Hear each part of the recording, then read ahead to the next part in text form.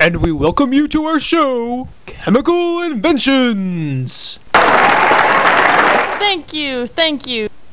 Today we have a special guest, and her name is Stephanie Quillick. Welcome, Stephanie Quillick. Thank you. Tell us about your invention, when you came up with it, and its chemical formula.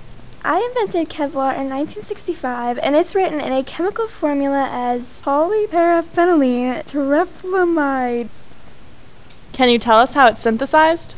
Kevlar can be synthesized by a low-temperature polycondensation reaction of diacids and diamines using amide solvents.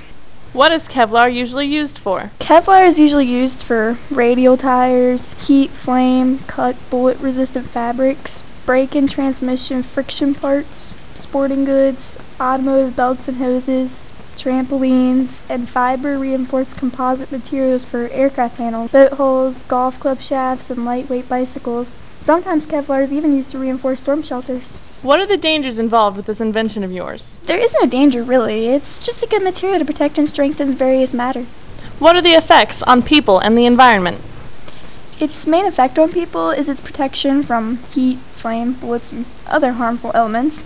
There is no direct effect on the environment. Like anything else, it just depends on how you use it. Well, that's great. I didn't know Kevlar was so important to our society and how it has a huge impact in our modern lives in the way of protection. When we get back to our show, we will cover the chemical importance of duct tape. This program was brought to you by the efforts of Allison Von Diest, Chrissy Warren, and Kenny Tyner in association with the Bohr Chemical Corporations.